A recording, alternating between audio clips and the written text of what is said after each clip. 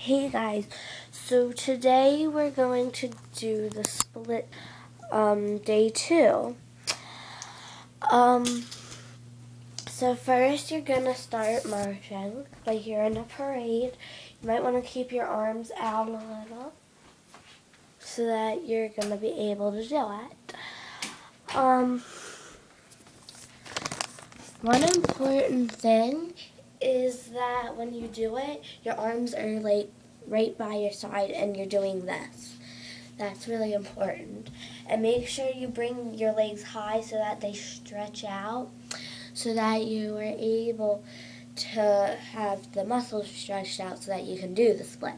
So do that for about 5 seconds.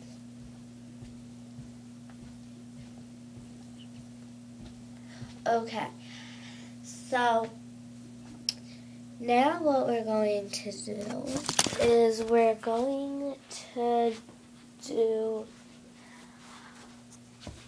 the next thing, which is, sorry I dropped my iPod.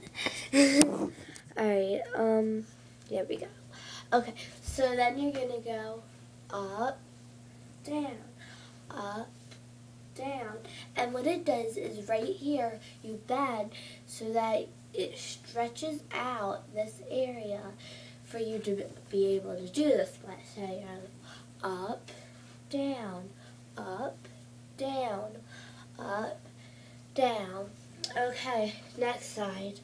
Up, down, up, down, up, down, up, down. We're going to do it for 5 more seconds.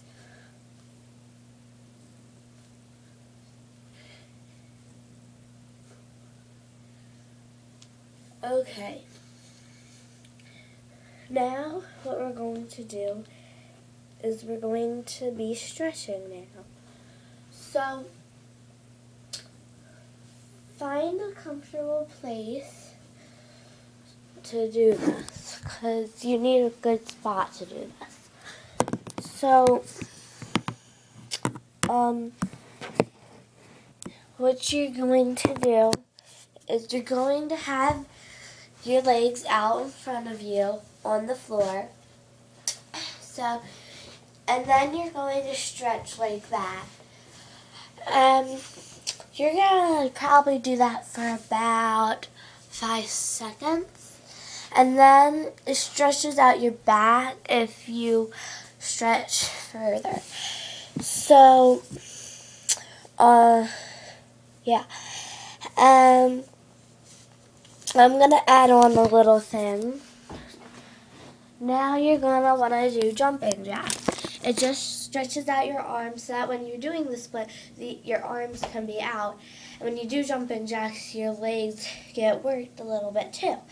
So that's what you're going to want to do. So, and 1, 2, 3, 4, 5, 6, 7, 8, 9, 10, 11, 12, 13, 14, 15. Okay. That was day 2 of the splits.